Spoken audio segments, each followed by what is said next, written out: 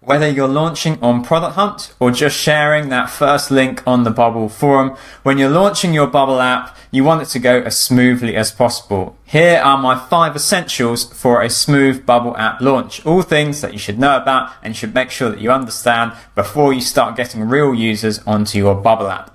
First of all, we're going to start off with DNS and domains. You'll need to purchase a domain, and that can be a bit daunting to begin with. So I'd recommend maybe posting a comment or getting in contact or looking through the Bubble forum just to see what other people have done before. But depending on what you buy, it's going to be anywhere between like $10 up to $20, unless it's a premium domain, which means that someone else already owns it and you're effectively buying it off them.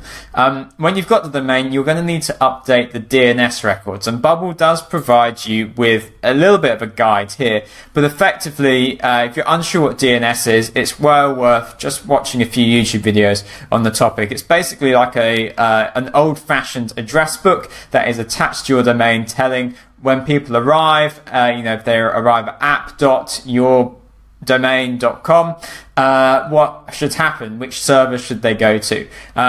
Also bear in mind that your Bubble app can be on your root domain, like example.com or even www.example.com, even though that's technically a subdomain.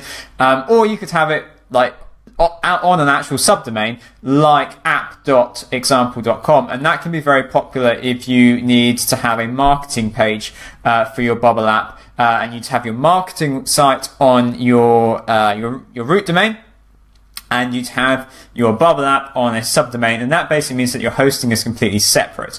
You can have your marketing site, you can build that with WordPress, Webflow, Squarespace, but your Bubble app is of course on the Bubble tech stack, and that can be on your subdomain. So that's DNS and domains. Right, privacy rules is my second thing that you should check and you should understand. You cannot overstate rather, it is your responsibility to ensure that your user's app data is protected. A misconfigured or poorly understood privacy rule could result in all of your users' email addresses being exposed to anyone to skim off your site, to scrape. And that could be a rival of your business, and you don't want them to be emailing all of your users, let alone, depending on what part of the world you're in, you failed to protect their data. I would dare say that that is breaking GDPR to put all of your users' email addresses out there publicly. So the best thing you can do is test, and ensure that if you've got different roles in your app that give different levels of permissions, for example, like a marketplace would have buyers and sellers, make sure that you have run your app so many times and you are checking that data that should be protected is not leaking to users or even to public, freely accessible on the web when it shouldn't be. Email and transactional emails. So back into this tab here. When you've added in your domain name, Bubble will open up a section here which is asking for a SendGrid API key. SendGrid is an email service, and it's one that Bubble have built in, and they've got an integration here in the settings tab, and that is fairly essential for like the system level emails. For example, password resets, magic link logins, email confirmation. Now, off the top of my head, password resets and magic links can be generated and then sent through a third party transactional email provider. More on that in like 30 seconds. But the fact is that Bubble have engineered most of the send email commands or kind of the system emails through using SendGrid. And I don't think that you can send a email confirmation email, at least using Bubble's built-in email confirmation, current user's email is confirmed, yes, no. That has to go through SendGrid. So even if you intend on using a third-party transactional email provider, it's well worth just having that SendGrid API key added in there, because otherwise you have a much higher chance of the emails that you send your users ending up in spam, and also they're likely to be sent from an identity that is kind of like your app name at bubbleapps.io rather than your actual domain name. It just isn't going to look professional.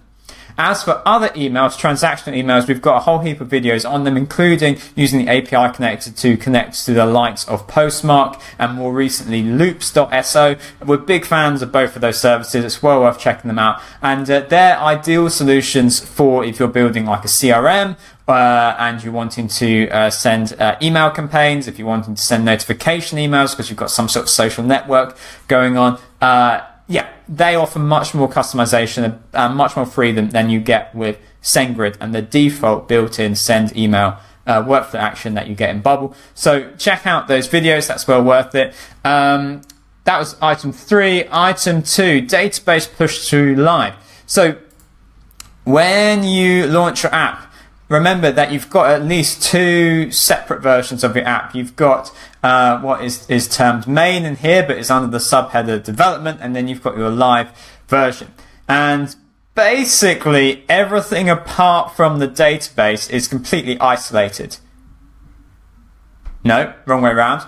The database is completely isolated between the 2 versions. So you have, let me get that right, your development version has its own database and your live version has its own database. Now I'm talking about the content of the database, the structure of it. That's when you make a change to your dev version, you push it to live, and that pushes your database structure, your option sets, everything in workflows, everything in design tabs, everything in backend workflows. That gets migrated or pushed to live when you deploy, but the contents of the database doesn't. However, I've worked with people where their app is some sort of archive, and they've begun building their archive in their dev version, and they've got a lot of data there and they want to migrate it to live.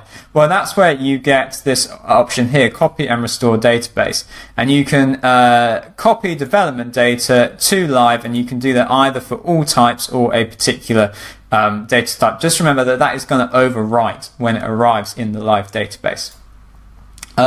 So that's database push to live. And then lastly, API workflow endpoints.